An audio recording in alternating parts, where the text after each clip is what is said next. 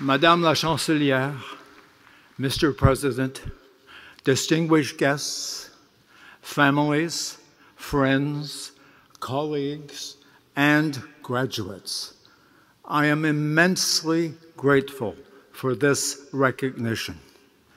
And it's also a huge honor to share the stage with Dr. David Miles.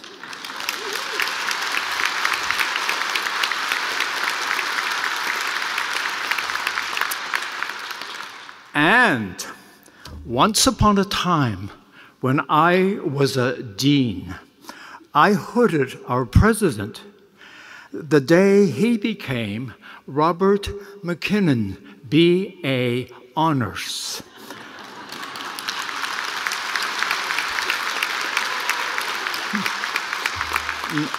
Now this is so cool, it really is. Members of the class of 24, this is your trip. Thank you for taking me along for the ride. I'm going to share some thoughts about cocoons and conversations. In May 2019, Tantamao visited schools with a play about social anxiety.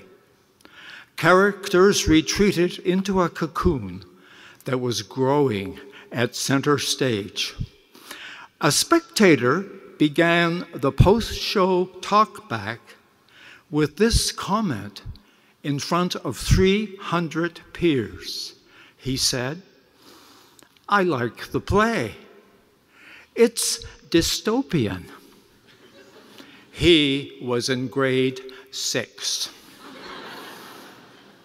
Fast forward 10 months to Friday, the 13th of March, 2020. Lockdown. Talk about cocoons and the bewildering new terms. The course will be hybrid. I'm a false positive. Nova Scotia is closed. And the advice: avoid super spreaders, be a cluster buster, not a long hauler. Some advice was downright strange. You should try bleach. They say bleach would work. Try bleach. And then you masked, you test it, you retest it, you flattened the curve, hoped for herd immunity, and prevailed. Despite the distractions, you gave so much to Mount A, and I'm not talking about tuition.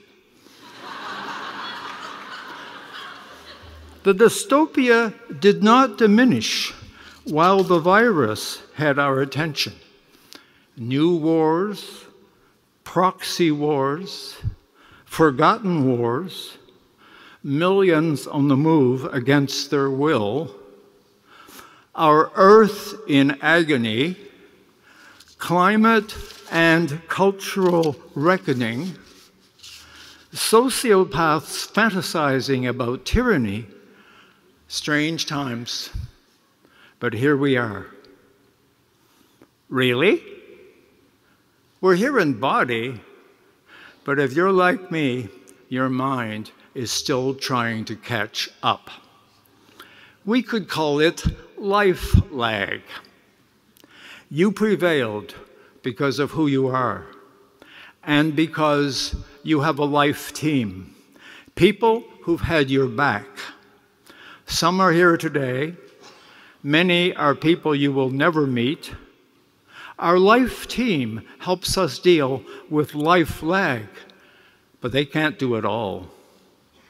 We need cocoons, and we need conversation. One of my cycling companions, named Bruce Springsteen, has this lament. He sings, "I just want someone to talk to," and a little bit of that human touch. I didn't sing those words because I was diagnosed as a red bird in grade 2. Speaking of school, at my 50-year high school reunion, I confessed to having been a nerd. A friend quickly saved that conversation. "You weren't a nerd, you were intense." Intense? Webster's dictionary gives us many synonyms. I like passionate. And I hope she meant passionate about sharing ideas. I'm monologuing about conversation. I'm sorry about the irony, but I'll push on. Let's think of conversation as a team sport. Here are some rules. 1, we watch nuances better face to face. Also, the coffee tastes better. 2, coercion sometimes wears a disguise. We have to have a conversation about that. 3, the best ideas often emerge from silence. 4, and finally, conversation might not come easily. Social anxiety is real. My first day at Mount A in September 1958 brought social anxiety in spades. That first day here ended in terror. I discovered too late that my first-year residence room had no door. Just a doorway, some cocoon. All night long, sophomores wandered the hallways, probably seeking frosh to abduct. Sleep was in Sackville. Morning finally came. I came out of the cupboard, and the open door became a metaphor for teaching as intense, passionate, inclusive conversation. Fast forward to Convocation, May 15th, 1961. Oh, the 61 on my Mount A jacket is not a team number. I was here, but not quite. In Fawcett Hall, a large white building with Grecian pillars, sort of here, but facing York Street. Change induces life lag.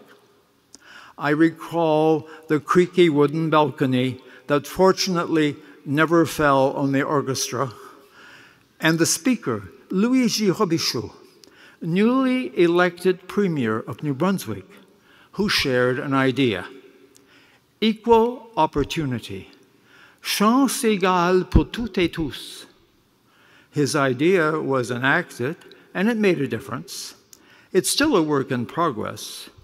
Good ideas can take a long time to become reality. May 16th that year, back on the farm in Pictou County. I had changed, but my folks had not. They went to bed too early. I missed the intensity of Mount A, the late night conversations. I was grieving, and I was thinking, what next? The angst ended in August, thanks to a teacher. When that member of my life team had said he planned to nominate me for a scholarship in France, I said, thank you. I'd love to go anywhere but Paris. His answer, the Sorbonne is in Paris.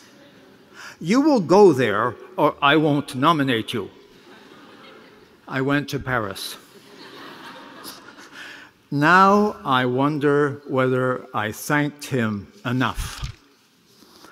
I arrived in Paris 36 hours after more than 200 peaceful demonstrators, mostly Algerians, drowned in the Seine, pushed by police for violating a curfew.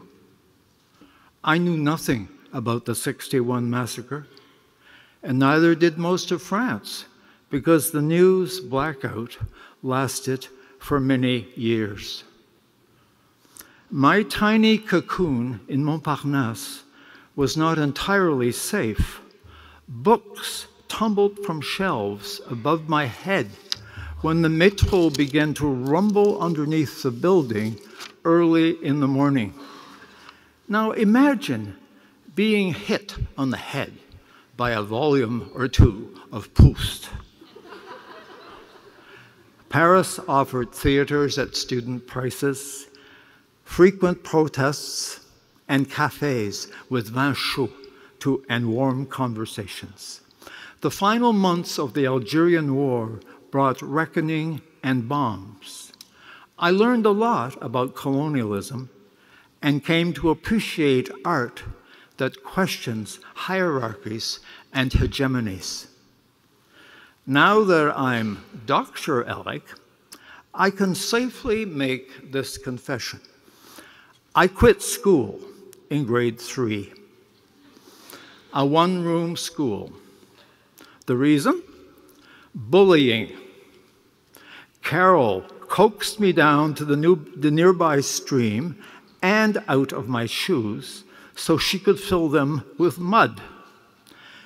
Edward drove over me with his bicycle, while 2 hench persons pinned me down at either end. And the very worst was being forced to kiss Joyce, who looked like Anne of Green Gables. The teacher had a solution. She let me out early each day so I could outrun the evil ones. Maybe that's why I became a marathoner. Sometimes she forgot, and I was fed up. After a standoff, I went to another one-room school, a cocoon that holds only good memories. Tomato soup bubbling on the pot-bellied stove before lunch, the aroma mingling with wet, scorching mittens. My grade 5 teacher, who fed a new fascination with the planets in the solar system, a relief for a pupil who had thought the world ended at Truro. It would be fun to stage a play about Carol and Edward, the grade 3 anti-heroes. They could morph into mega-bullies, now prominent on the world stage. As arts graduates, we are alchemists. We can problematize the dystopia. We can turn base metals, like Carol and Edward, into precious stones. As arts graduates, we ask important questions. We help people sort things out, and we make art.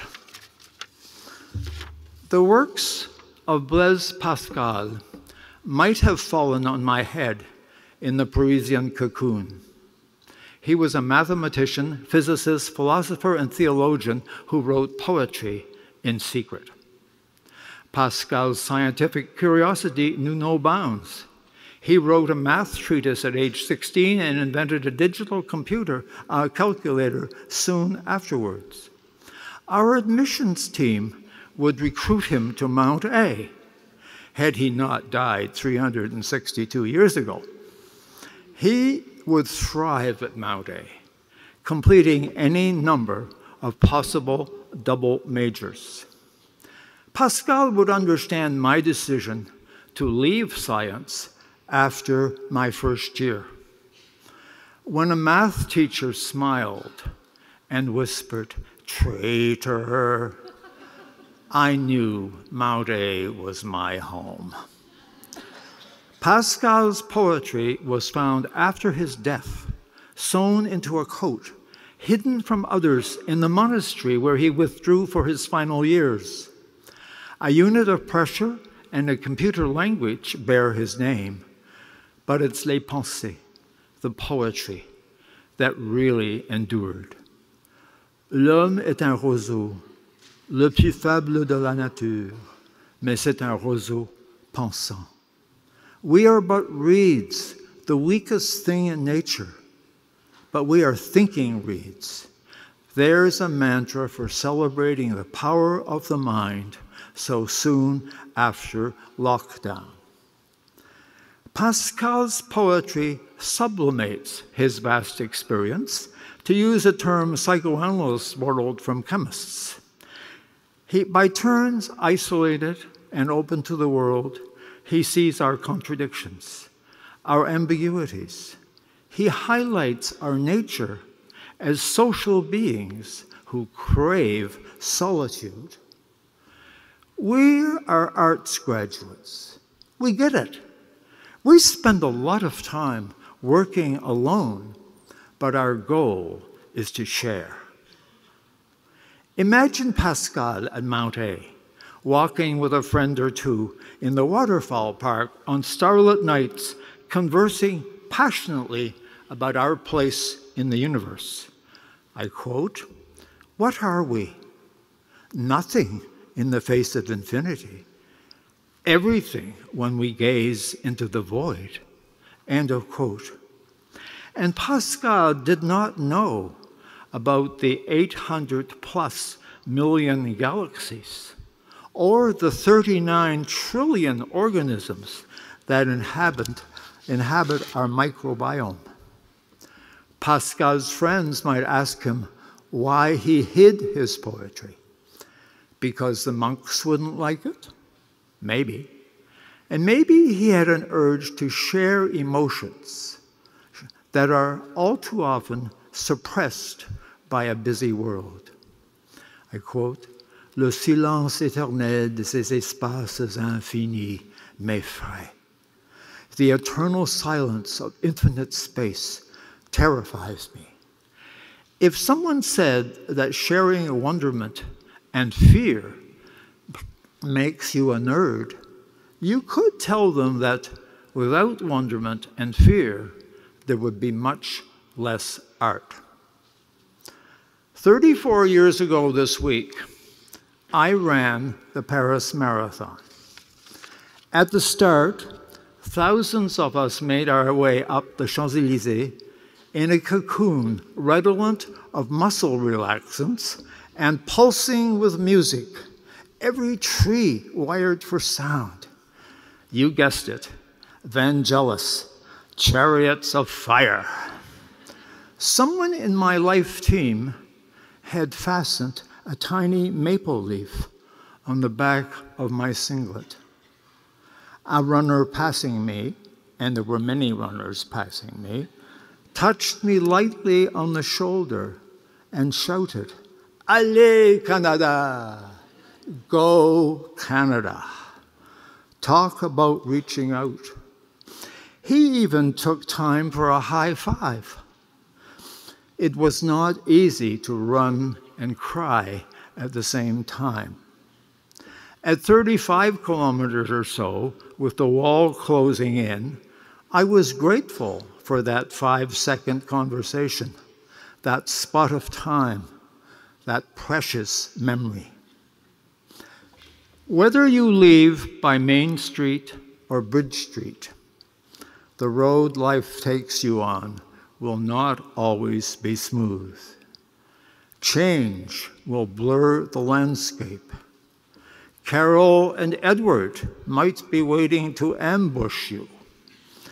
You will need your cocoons, and the world needs your conversations. You might not change the world, but you will make it a less dystopian place. When you come up to receive your degree, make it a spot of time. Your life team up here won't let you trip on your gown. Make it a spot of time. Bonne route. Congratulations. Thank you very much.